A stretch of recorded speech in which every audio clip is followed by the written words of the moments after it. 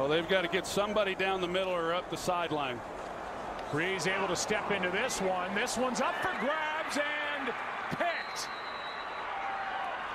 Intercepted by Mike Edwards. As it was tipped by Levante David, and this defense has had some day here in New Orleans for Tampa Bay. Takeaway number 4.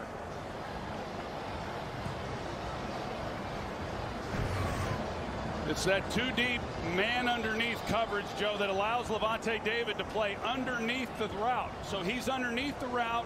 He's able to then get a hand on the ball, and that, you know, the question is, was he able to get his feet in? And it sure looks like he did. Yes, he did. He sure did. Mike Edwards being able to come back off the deflection, make a play on it. 4 takeaways for this defense.